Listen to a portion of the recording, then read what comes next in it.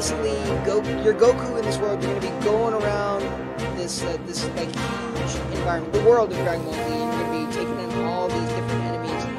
Obviously, this is the Raditz fight. This is early on in the beginning of the game. And if you guys have questions, mic up, please. Someone says in the chat. Can you guys not hear me? Let me know. So yeah, this is early on. And if you guys have any questions about it, just give me a holler. So yeah, this is one of the battles that's going to take place. I believe this is kind of part of the adventure mode here. So yeah, this is the historic fight when he first fights Raditz after he takes Gohan here.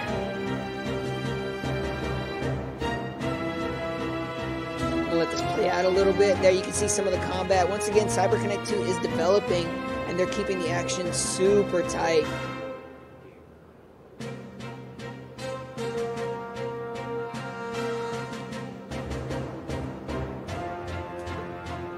You have dual attacks there, so you see a little bit of that B-roll footage.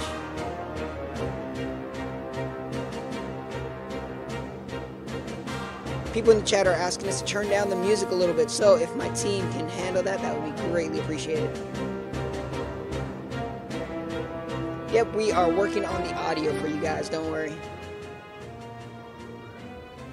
You also have to excuse my voice. It's for me technically it's day 4 maybe of E3. So I've been doing a lot of talking. I've been doing a lot of yelling. The music is louder than me. I'm sorry, guys. At least you guys will get to listen to the music as opposed to listening to my dulcet tones, if you will. Dynamical US, is this the game soundtrack or are you just playing this song? This is actually part of the soundtrack. This is in the game. So yeah, this is part of the soundtrack. Thank you for the question. I missed your name. I'm sorry. Cool.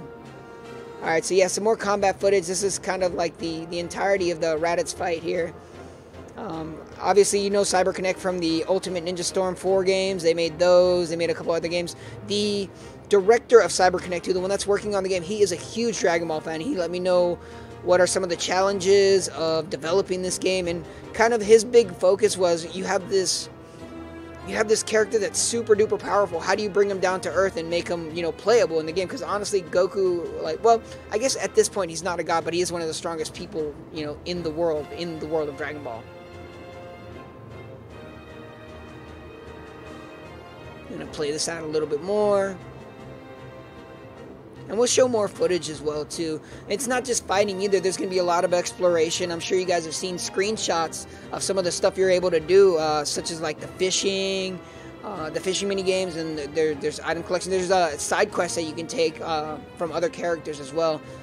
The biggest thing I'm excited about is these, and I got a chance to talk to the producer of the game.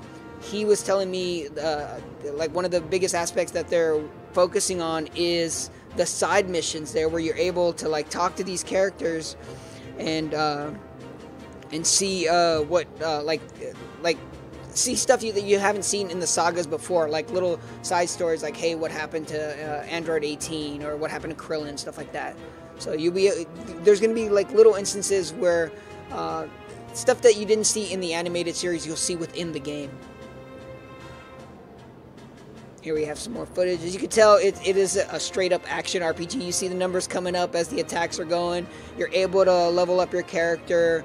You're able to do all like the different side missions to gain more levels and stuff like that. People are asking if a demo is coming soon. We have no news to announce for a demo, so there's nothing like that right now. We have the demo here playable on the show floor, and I can tell you it is amazing.